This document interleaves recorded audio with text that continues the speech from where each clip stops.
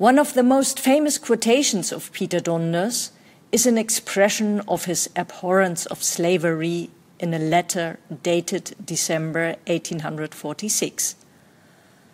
"Oh, would that people here care as much for the well-being and the states of the slaves as they do in Europe for animals, then things would be so much better."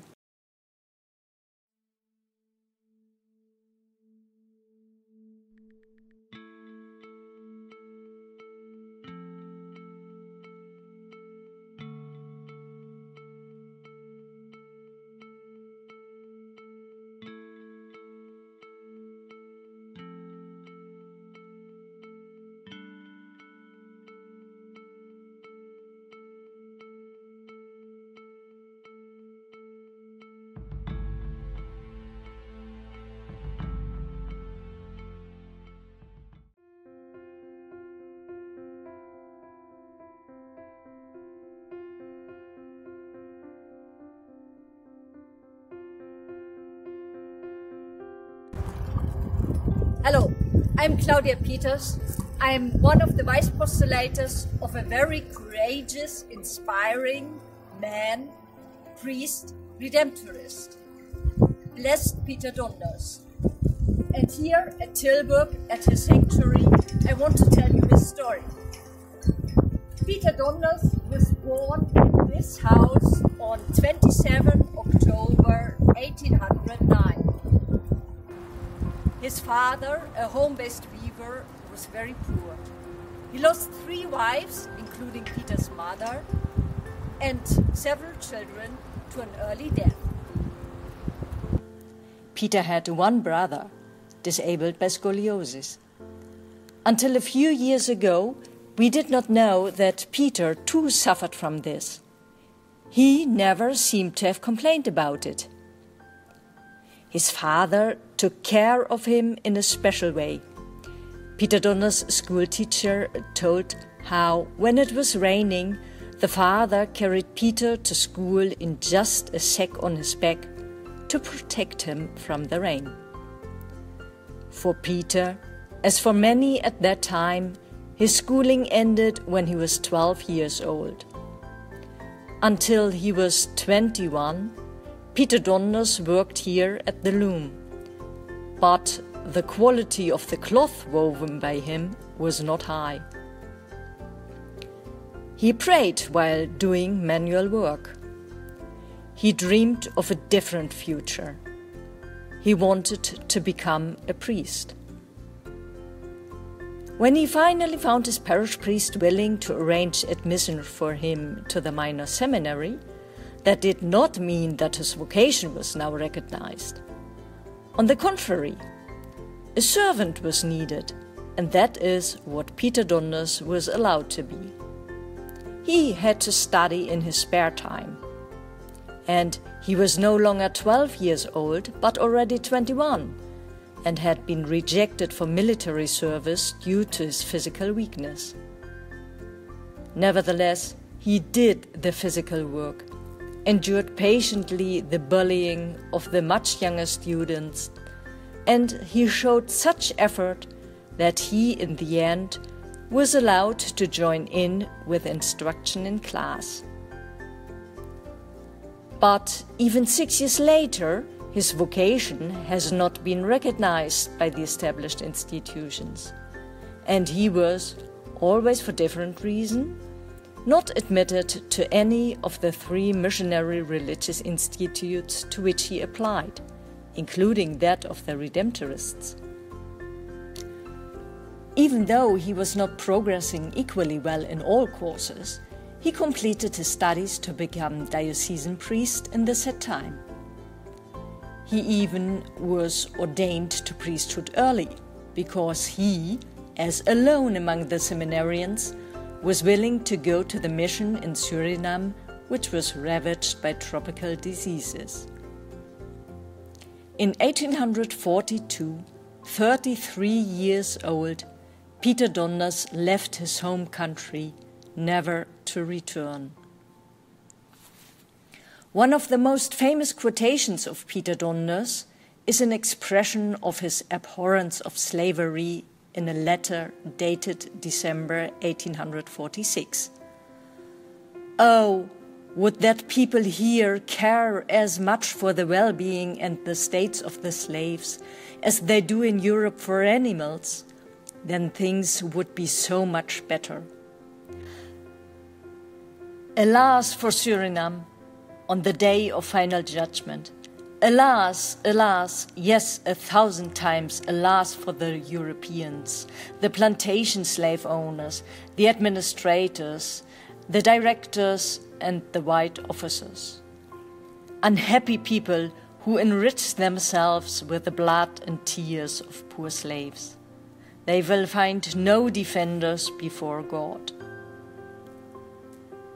In 1856, Peter Donders was assigned to the leper colony, the Hell of Batavia, a place of indescribable misery that anyone who has not seen it can hardly imagine.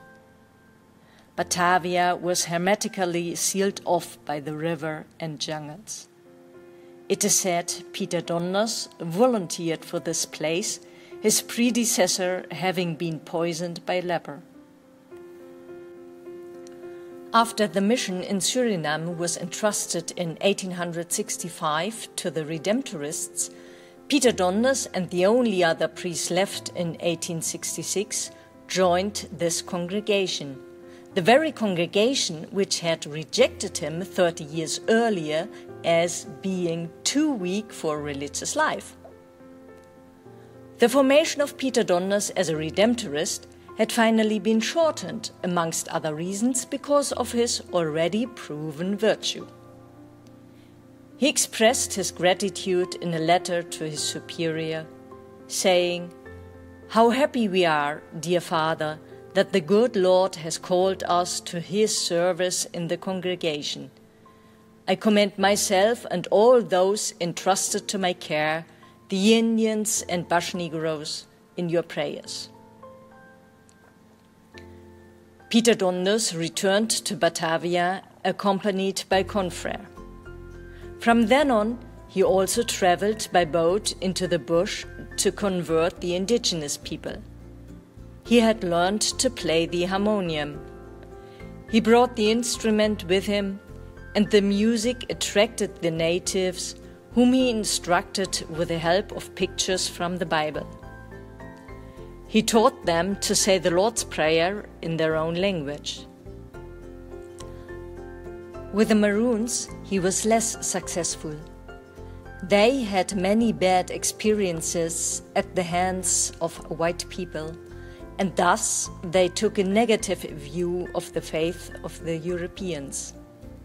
Added to this, Peter Donders destroyed their sacred pagan objects. In this, he was a child of his times.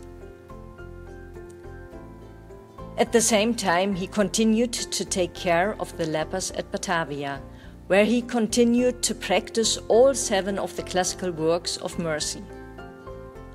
The lepers lived like prisoners. They did not have the option of residing where they wanted. Worse than being abandoned, as living dead, they were expelled from society. Returning to the inhabited world was not open to them. Peter Donders did not just visit them, he shared their lives for 27 years. He helped them to eat and to drink, because this was difficult for people whose fingers were eaten away by leprosy. He engaged in providing better food for those who could no longer produce their own food themselves. He took care of the sick and helped them to dress. Peter Donders, who on his arrival in Suriname had been welcomed enthusiastically, negotiated for better housing for the lepers at Batavia. These at first did not have wooden floors in their huts and were therefore often literally sitting in the mud.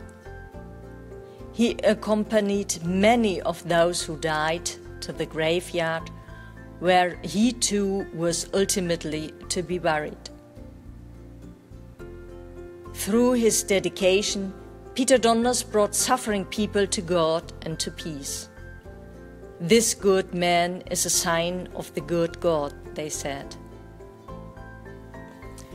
Towards the end of his life, the bishop relieved Peter Donders of his ministry at Batavia, following complaints from a few lepers who wanted to get rid of him because he had criticized their antisocial behavior.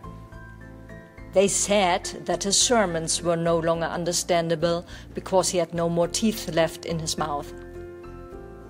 He said in a sermon, "We are all under the authority of the bishop and we must obey. Yet, although the bishop has moved me from here, I promise you in the name of God that I will die in your midst. On the day of the resurrection, I will be among the lepers, waiting for God's judgment." And indeed, in 1885, Peter Donders returned to Batavia, where he died on 14 January 1887, in an even poorer hut than the one he had left in Tilburg 45 years before. In his testament he wrote, "I have no resources, give no orders, have nothing to say. You can bury me wherever you want. I ask the faithful for forgiveness if I have offended them in some way." Peter Donders died 133 years ago. He still is honored in Suriname as the first white person who did not take but gave, as well as here in Tilburg in the chapel in the Peter Donders Park. Why can Peter Donders be an inspiring example to us today? Because he emphasized the goodness of God, addressed him as a good God who will provide what is needed. He inspires us to receive and pass on everything we have as a gift, gratuitously. He saw what others were in need of, what served them for redemption, and he provided it, as far as it was in his power, practically, creatively, unconventionally, non-academically. He acknowledged his fellow human beings as human beings, told them that they had a right to be, that they can accept themselves, that God called them to live. He was there for the poorest, the most abandoned, the marginalized, the expelled.